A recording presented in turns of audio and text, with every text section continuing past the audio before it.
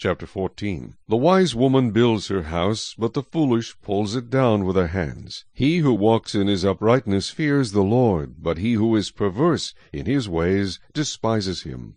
In the mouth of a fool is a rod of pride, but the lips of the wise will preserve them. Where no oxen are, the trough is clean, but much increase comes by the strength of an ox. A faithful witness does not lie, but a false witness will utter lies.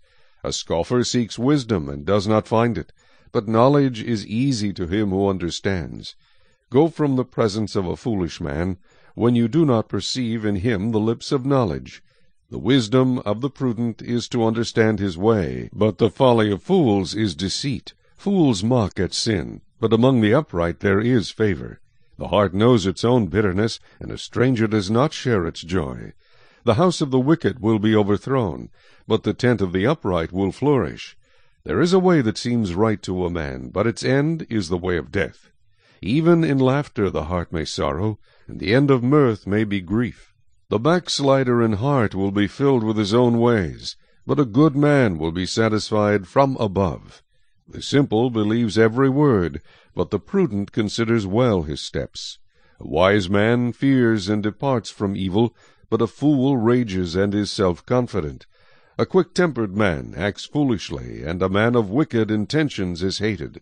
The simple inherit folly, but the prudent are crowned with knowledge. The evil will bow before the good, and the wicked at the gates of the righteous. The poor man is hated even by his own neighbor, but the rich has many friends. He who despises his neighbor sins, but he who has mercy on the poor, happy is he. Do they not go astray who devise evil? But mercy and truth belong to those who devise good. In all labor there is profit, but idle chatter leads only to poverty.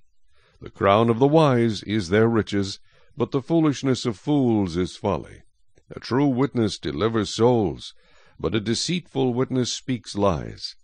In the fear of the Lord there is strong confidence, and his children will have a place of refuge. The fear of the Lord is a fountain of life, to turn one away from the snares of death.